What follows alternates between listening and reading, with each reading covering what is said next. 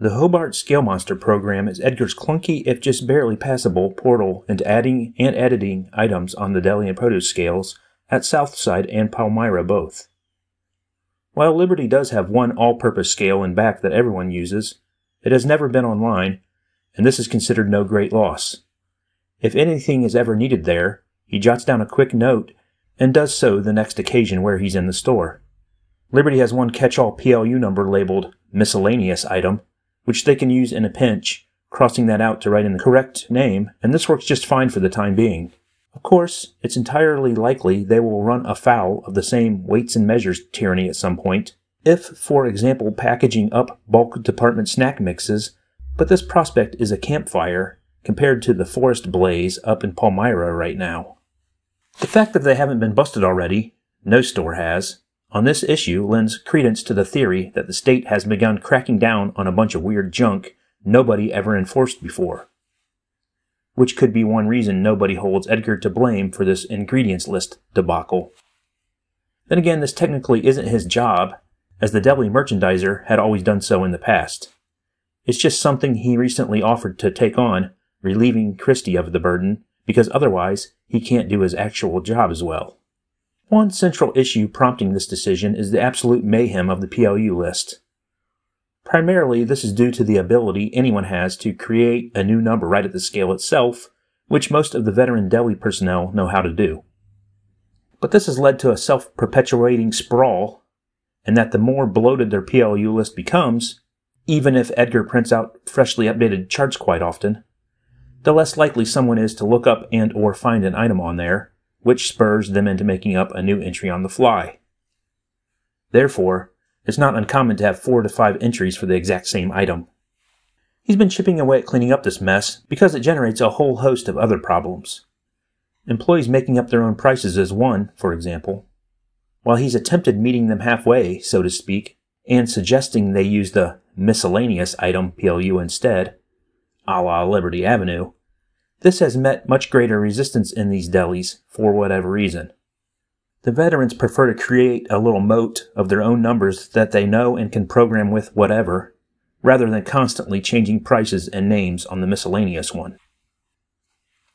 Yet this also only contributes to conditions somewhere between irritation and befuddlement for the cashiers. As Edgar attempts explaining to the deli staff on numerous occasions, people can create a new number on the scale and get it to spit out a label with a barcode on it, but this still won't ring up at the register. There's something called a price embedded or a Type 2 UPC he must add to their computer system first in order to get it to scan properly. And so while, say, Shelley gets this, most cashiers do not, and thus there's another barrage of missiles fired at Edgar on a regular basis over this dilemma by said cashiers. Because this apple pie rang up yesterday, so why does it not ring up today? It must have fallen out of the system, right? Not to mention that the price must be wrong, or the item missing ingredients, or he must have deleted it, i.e. this is clearly some kind of oversight or mistake on his part, they believe. Well, Edgar has been contemplating locking everyone out of those scales for a little while now, and this latest incident with the ingredients police erases any doubt. They can't have random people entering numbers on the fly any longer. That part is simple enough. Making a list of the 50 or 60 items, like barbecue sauce or mayonnaise, that need broken down, and then finding those in the store, an experience which will make him, if at no other moments but these, thankful that he works in a theoretically all-natural/organic grocery enterprise, and the ingredients lists are typically not quite biblical, is much more involved. And as always, anything to do with the Scale Monster program itself proves a major adventure. This program pretty much neatly straddles two eras, that of the first ever computer programs and that of the Windows era. For example, when exiting the program, there is the expected X field right up at the top right, and there is also a quit option at the bottom in blocky black text on a light gray field. Either of these will work, although one of them turns out to be a really bad idea. Having grown up like most in this latter era, Edgar finds this out the hard way which is which when he, as a matter of habit, hits the X during his first ever occasion using the program.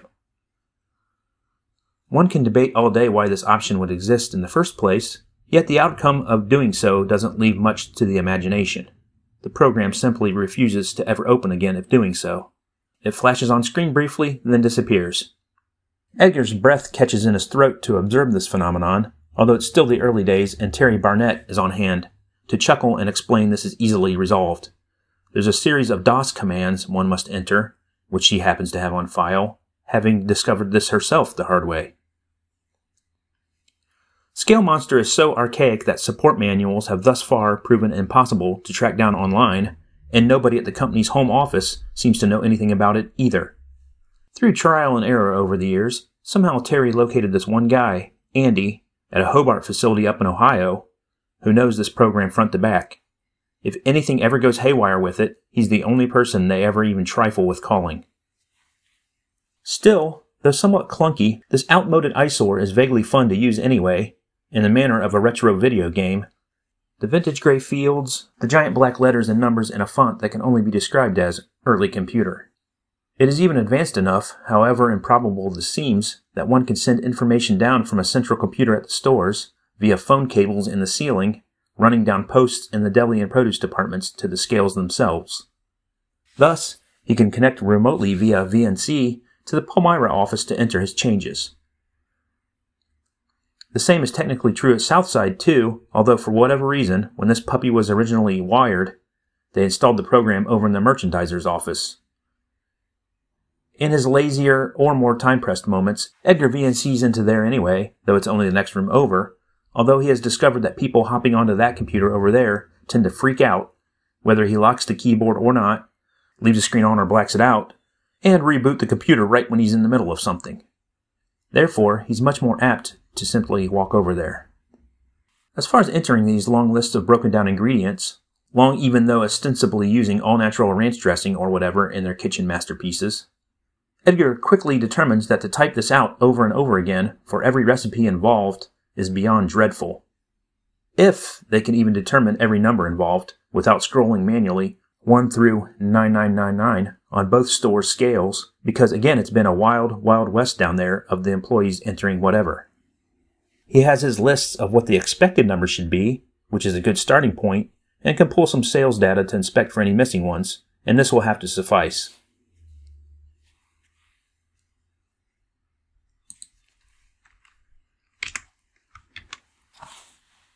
As it turns out, with an assist from Terry, who has done so once or twice before, there is a way to export a database report from Scale Monster. Although the formatting here is a mess, nothing anyone would ever wish to pore over without a large bottle of aspirin handy, with enough finesse he is able to delete, space out, and rejigger the info enough into reasonable enough shape to at least make out what the numbers are. Complicating things further is that the expected numbers between the stores nearly identically match, but there's a whole lot of non-matching randomness in both. Many are duplicates he can simply delete, along with his plan to lock down the scales.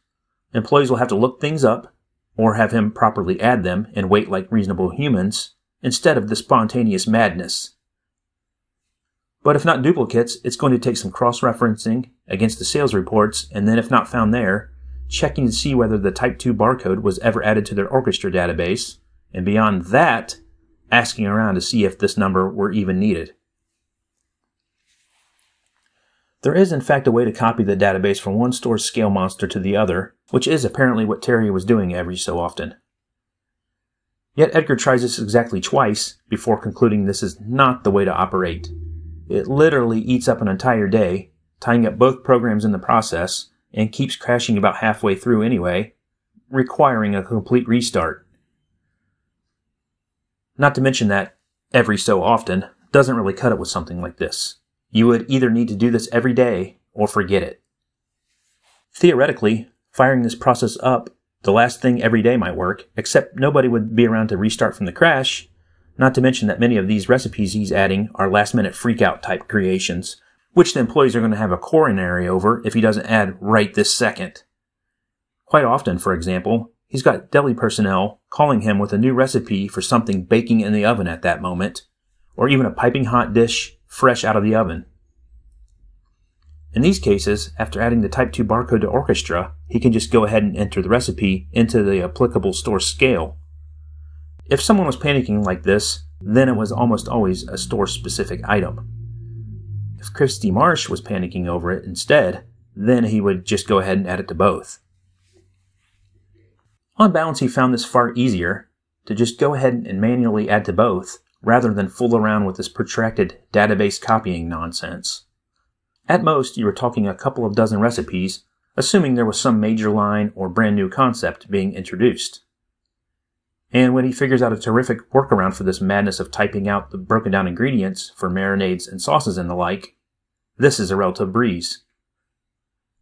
As far as he can determine, the scale monster is so primitive that it won't let him copy and paste from any outside application.